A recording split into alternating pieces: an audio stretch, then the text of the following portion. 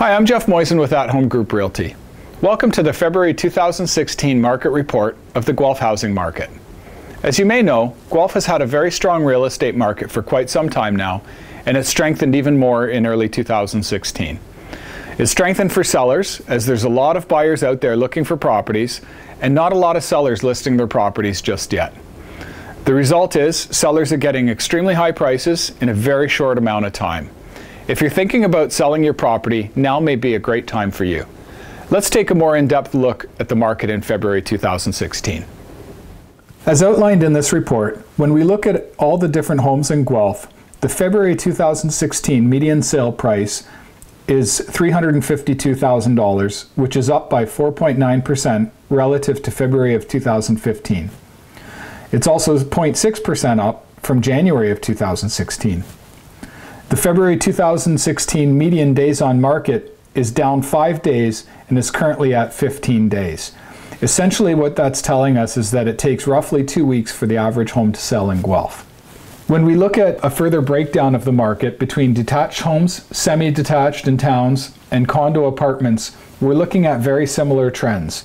The February 2016 median sale price for detached homes is $414,500, $330,000 for semis in towns, and about $270,000 for condo apartments.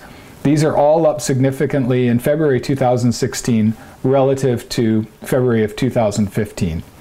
When we look at the median days on market, we're also seeing a decrease of 5 days for detached homes, and it's now taking just under 2 weeks for detached homes to sell in Guelph.